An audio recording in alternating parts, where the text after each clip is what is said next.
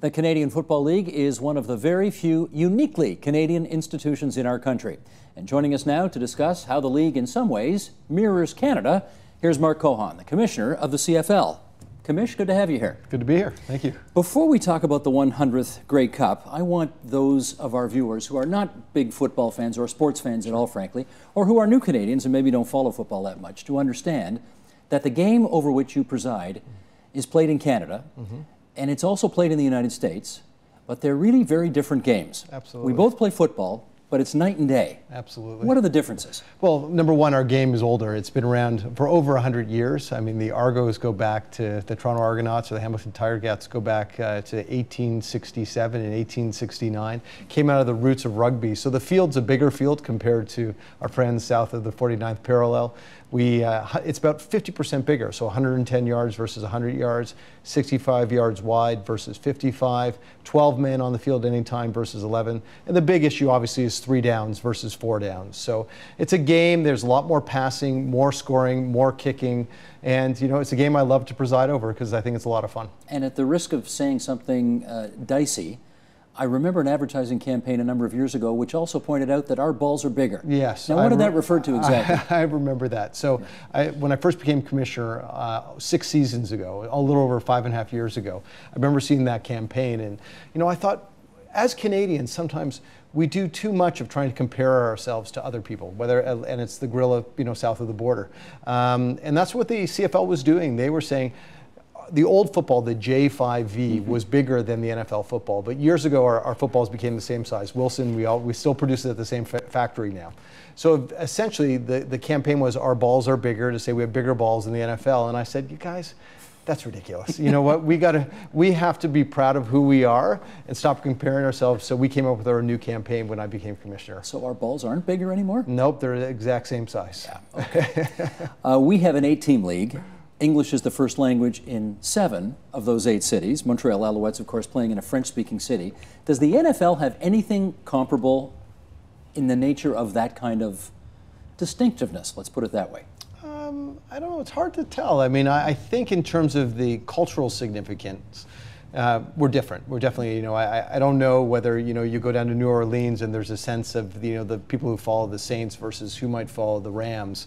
But the fact of the matter is, we are a sport that crosses, English and French, East and West, coast to coast. I mean, there was a survey that came out about 3 years ago that asked Canadians, since the birth of our country, what are defining events? Canadians said, Confederation, World War I, World War II, the Battle at Vimy Ridge, and Grey Cup at number 7. Pretty powerful testament to what I think the Grey Cup and the CFL means to the country. So I think whether you're an Alouettes fan or soon to be a new Ottawa fan, whether you speak English or French, the Grey Cup really does transcend our culture. It's kind of an unofficial national holiday, isn't it? I think it is. I think it really has. Yeah.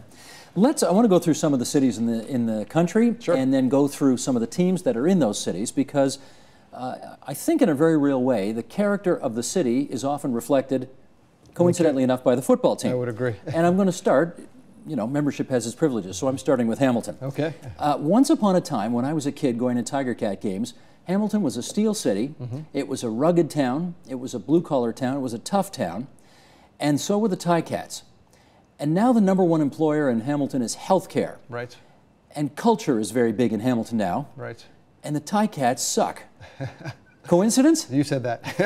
I'm not happy about it, but I'm telling it like it is. Right, that's true. Well, it's interesting. You're absolutely right. When you think of like the Angela Mosca, the tough guy, and Steeltown, that representatives. Now we're getting to the point where we're building a new stadium. Health sciences are important. The university, the intellectual or the creative set of is setting into Hamilton, and I think there's a little bit of a renaissance happening there. So it does reflect it, but I still think there's that grittiness to the Tiger Cats that people love. Interesting, we have done surveys, and the brand affinity or the affinity towards the Tiger Cats is as strong in the Hamilton region as the Riders are in Saskatchewan. So it's pretty amazing. I've always said that the Tiger Cats are essentially the Riders of the East, and I continue to believe that. Well, that's a big deal because, of course, the Riders in Saskatchewan, that's the only pro team they've got in the whole province. Absolutely. At any level. And, I've been there where people, travel 4, 5, 6, 7 hours to come to a game. There's actually an area by the stadium where they bring, you can bring your RV, you can bring your Winnebago in to sort of camp out for a day before the game. It's pretty remarkable in Saskatchewan. Now let's pick up on that. Saskatchewan used to be, a have-not province, people leaving every year, and the team was terrible. And both have really turned around now, haven't they? Yeah, and I think you see that throughout our league, but we just did a documentary called The 13th Man. It really talks to the essence of that fan base. They really are remarkable fans. And I think the renaissance you're seeing in that team, 10, 15 years ago, there were telethons to try and keep that team alive. They're getting a brand new stadium, $280 million that's being built in 2017. We'll be ready for 2017.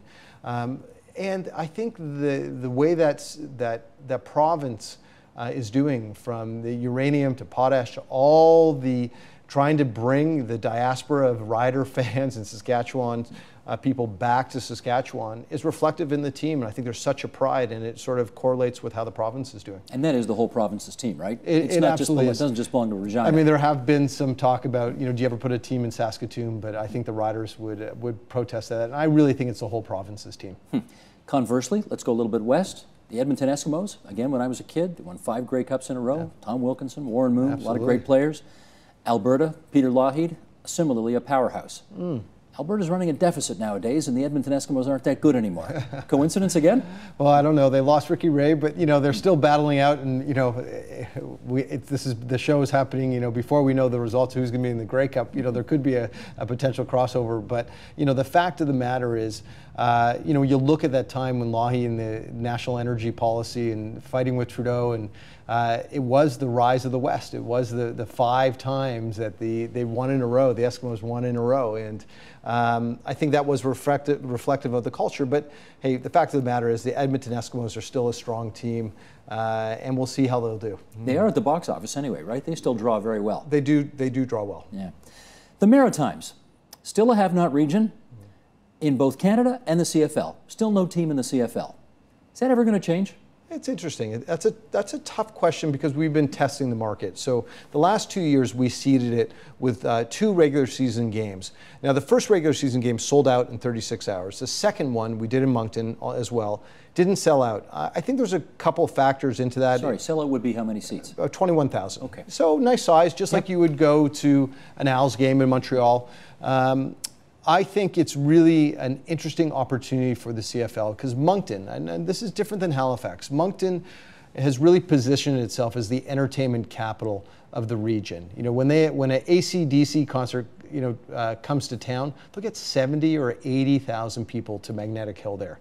When the Rolling Stones did their tour in North America, the biggest site, the biggest crowds were in Moncton. So when we did our event there, 50% of the audience came from over 80 kilometers, very much like Saskatchewan. So if I think a team could do well there, number one, you have to rebuild the stadium, because the stadium in Moncton is small. It's a brand new stadium, but only 10,000 seats. So you have to get it up to 22, 23, kind of like what you'll have in Hamilton in the new Tiger Cat Stadium. But I think the other thing also is you probably have to make it a community team. Like Saskatchewan, where all the provinces feel they have an ownership in that team. So meaning not kind of one rich guy who owns it, but lots of people own it? We've had a lot of success when you look at we talked about Edmonton, Saskatchewan, the Bombers are all community-owned teams. For the people who are watching the show who understand it from the United States, that's like the Green Bay Packers, and I think that's a model that works for our league. It is often said that Canadians don't really appreciate Canada as much as they should. Same for the CFL? I think it's taken time. So I agree with that. So listen, my family moved here in 1967. We were Americans. We adopted this country. And my dad always said to me, Mark, be proud of being a Canadian. Our family chose this country. And I should say who your dad is. Yeah. And my dad was the founder of McDonald's, George Cohon. And, he really adopted this country and loves it. Order of Canada, Order of Ontario, really loves this country. And I put the first McDonald's into Russia. Exactly. Yeah. And so, that bug, got into me at a very young age. Beyond putting the Canadian flag in my backpack and backpacking through Europe, I really do love this country. And one of the things you joked earlier about our balls are bigger. We came out with a campaign about 5 years ago and said, this is our league. We have to celebrate something that is really important to us. And that's what we've been doing in the gear up to the 100th Grey Cup, whether it's telling the stories of the Grey Cup, like the 13th Man or Anthony Calvillo or Chuck Ely, one of the first black quarterbacks in our league, who won 35 games in a row at the University of Toledo, and the NFL didn't select him because he was a black quarterback, came up here and won a Grey Cup and made his life here. 1972 at Ivor Wynne Stadium in Hamilton. You know, and that's a story. I think that's really important. You know, if you think about new Canadians who have been denied opportunities in their home country to come here to succeed, you know, that's what the CFL is all about. That's the Chuck Ely story, and I think that's the connection between, you know, our game and our country. They also say Canada, on paper, doesn't make sense. No, the expression is, it works in reality, but it doesn't in theory.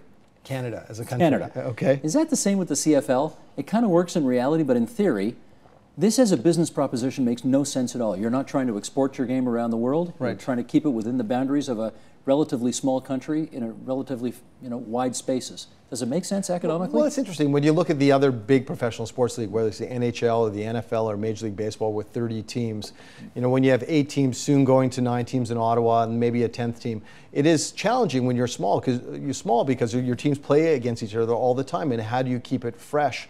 But the fact of the matter is, there's that sense of pride. There's that pride that this is Canadian. I mean, while we're all rushing now to compete globally, where we're just as easily going to trade with India or China or Brazil as opposed to the United States, you know, I think it's important that we pause and reflect and partake in things that are Canadian. So the Grey Cup, the 100th Grey Cup, is a great reflection of that because it gives us that opportunity to come together and really show our pride. This country has had its existence threatened several times along the way, a couple world wars, a couple of referendums. Yes. The CFL has had its existence questioned numerous times along the way. But it's here. How close has it come to going under? I think there's been times in the past, you know, before I was commissioner, where they had major challenges. You know, when you look at the mid-90s, when the league expanded into the United States, the teams did well for a short period of time, and then they folded. We had to take a loan from the NFL. We paid back that loan, I think, 6 months later. And there's been a resurgence. There's been a renaissance happening really in the last 5 to 10 years. So, you know, those old stories about the league having challenges and in trouble, that's not the CFL of today. You know, the CFL of today is over $1 billion in new stadiums, the second highest TV ratings in this country next to the NHL. Last year's Grey Cup was the second most watched television day in the country after the federal election. You know, we will win that this year. You know, well, so I think have a federal election exactly that's why we will win. So there's so many things that are happening. I mean, I just last week, a few weeks ago, actually visited with the Governor General. The Governor General, the Grey Cup was presented in 1909 by then Governor General Lord Grey to the people of Canada. So we brought the Grey Cup to Rideau Hall, and there's so many people now rallying around institutions that are important to this country, and I think the Grey Cup and the CFL is one of those. Having said that, you've got 8 teams. How many make money? 6 of 8 make money, and then when we get back to Ottawa, you know, the intention is they make money. But I think these new stadiums being built is going to be a big boost for us. But you many of our teams are public because they're community owned. The Saskatchewan Roughriders made over $4 million last year. Bombers, you know, had I think $2.5 million. So they're starting to be profitable franchises. That takes us to Toronto, because if there's anything that unites the country, it's hatred of Toronto and maybe hatred of the Argonauts as well. Although the Argos haven't been good enough to hate for a very long time. Why do the Argonauts have so much trouble making money in the biggest market in the whole country? You know, that's an interesting question. Now, I've worked for Major League Baseball and the NBA, and if you think about the big market cities in those leagues, it's the Yankees, it's the Chicago Bulls, it's the LA Lakers that do very well. We're the reverse. You know, our most profitable team is in Saskatchewan, smaller markets. It has been challenging. I think in Toronto, there's been a couple different things. Number one, it's been change of ownerships over the years. Not really getting to understand what their identity is, you know, that this is about football, this is about community. Our most successful teams reach out to the community and reach really deep in the community, and it's about playing good football. For years and years, you're a Tiger Cats fan, you've seen it with the Argos, they play very much defensive-minded football. And I think they're trying to change that with Ricky Ray a bit, and they've had some success. in that area. But I think there's a lot of work ahead. I think we've got to get to new Canadians. That's one of the things they're working on, and one of the things that the Argos are really focused on is how do we get new Canadians into our game. So they're starting to reach out to the Ishmaeli community, to the South Asian community, and really focus on saying, hey, you're a new Canadian, this is important to our country, why don't you come in and experience it. Is the football experience, though, in Toronto still not good enough, insofar as it's just never going to feel right with 25,000 people in a 50,000-seat stadium? Do the Argos need their own home, in other words? Well, it's interesting. I think the long-term plan of David Braley and Chris Rudge would be to probably get a new stadium. If you look at the history of sports and the way most teams now are building stadiums, the new Tiger Cat Stadium will be a smaller stadium. Ottawa will be about 24,000. I think eventually to get a smaller stadium, whether that's 10 years out, is probably the right deal for the Argonauts. BMO Field an option? Problem with BMO Field is it's all grass now, so you can't put the soccer team and the football team on because our boys will chew it up. And the other thing, it's too short. When they built it too short, so you'd have to spend about $30 million to blow it out. But that would be less than building a brand new stadium. I think the bigger challenge for them has to do with the grass field right now. Okay, let's look at the other capital. We talked about the capital of Ontario, capital of the country. Ottawa has had a few franchises over the years. Nothing, well, of course the Rough Riders were around for a long time, but then folded. And then was the Renegades. Yep. And then, what am I forgetting? I think that's it. Then comes the next incarnation, which happens next year or the year after? Well, essentially where we are right now. So a few weeks ago, the Ottawa City Council approved our ownership group in rebuilding Lansdowne Park and Frank Clair Stadium. That's a $500 million project, about $100 million for the stadium. If the stadium project is on time, the goal is 2014. Okay. And why has Ottawa always had such a tough time supporting football? Again, a capital city. I think it goes down to local ownership. Having been in sports for 20 years now, I find the most successful teams where you have guys who are rooted in the community, men and women who love their city, and that's what we have now. So the last three owners, and when you look at Ottawa, we're all, some were Toronto-based, Detroit-based, Chicago-based, absentee owners. For it to be successful, you need people who are supporters not just of the franchise but of the city. So guys like Roger Greenberg, John Ruddy, Bill Shankman, Jeff Hunt, John Pugh, our ownership group, what they are city builders. These are guys who've given millions of dollars to whether it's the universities or the hospitals. And this project that they're doing to bring the CFL back to the nation's capital, but also rebuild Lansdowne, is a project that rebuilds that city as well. And just curious, what does it cost to get a CFL team? It varies. So, their expansion fee 5 years ago, was about $7 million. The rumored amount, I won't really give the specifics on it. The Flames bought the Stampeders, or controlling interest, and the valuation of that was about $17 million. So the price continues to go up in the last few years, and you got to be wealthy to own a team now. Do you know what you're going to call the Ottawa team? We don't know yet, and I think what they're going to do is going to reach out to the fans and have a competition and talk to the fans about that. It won't be the Rough Riders, but they want to, keep some of the tradition. It might be an R, but they want to keep the colors as well. Won't be Rough Riders, eh? No, it won't. And that's interesting because some people said you got two teams with Rough Riders. It's great to celebrate the past, and that's what we've been doing this whole year with the 100th Grey Cup. But I think it's also about launching for the future, so they'll probably come up with a new name. I remember Martin Short doing a bit on The Tonight Show once where he went on and he talked about how there were two teams in the CFL named Rough Riders. Right. And you could give the score, Rough Riders 25, Rough Riders 21, and everybody knew what they meant. With the little pause in between That's the Rough right, and the Riders. Because Ottawa had Rough Riders versus Rough Riders. Exactly. Wouldn't you love to see those days again? I think we'd probably do some retro games. We won't broadcast it, we'll just do it on radio. Just finally, 100 Grey Cups.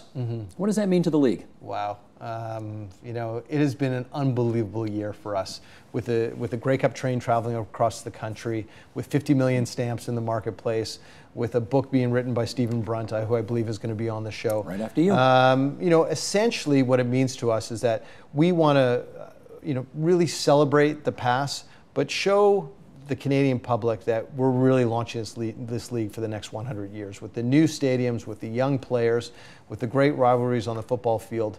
This great Canadian institution is on strong ground, and we're going to be around for a long, long time. That's Mark Cohon, Commissioner of the Canadian Football League. Thanks for visiting us at TVO tonight. Great, thank you. Support Ontario's public television. Donate at tvo.org.